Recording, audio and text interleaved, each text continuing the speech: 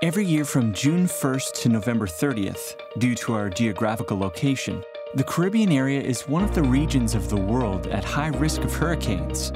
For this reason, it is very important that we prepare to face these phenomena. We'll give you tips to prepare safely. Create a family disaster plan.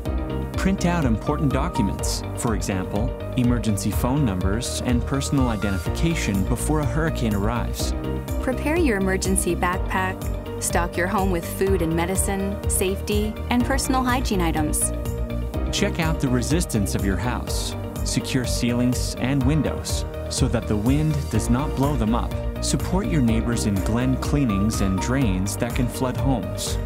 Never ignore an evacuation order.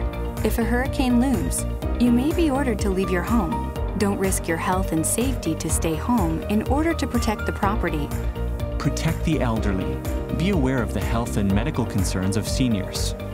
Protect your pets. Make plans to ensure the health of your pets before, during, and after a hurricane.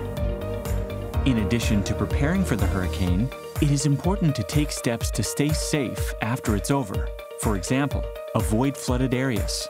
Take precautionary measures before, during, and after a flood. For more prevention and response recommendations, go to caribbean.churchofjesuschrist.org. The pre-preparation to face hurricane season is everyone's job. Protect your family.